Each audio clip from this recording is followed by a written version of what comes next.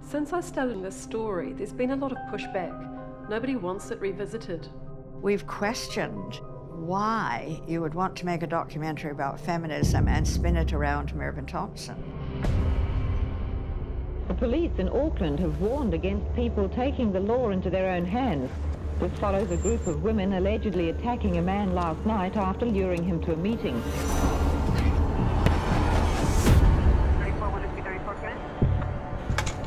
The story was so strange, but certainly off the planet.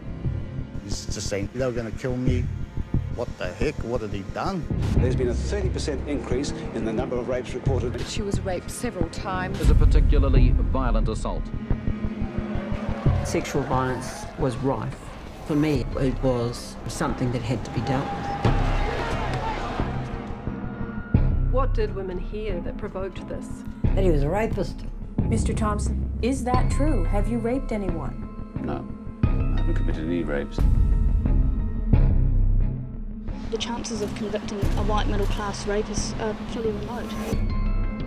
There's not one piece of evidence. There was no one came in and said he raped me. Who were they? And why have they hidden behind their little mask of secrecy for so long? Girls know a lot.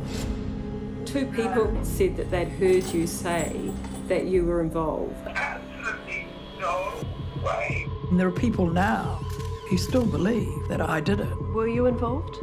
No. I think it was incredibly brave. I really don't know. Not hiding.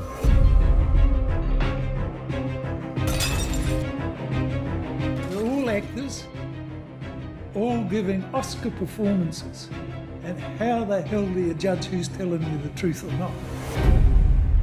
So what's made you decide to talk about this after all these years?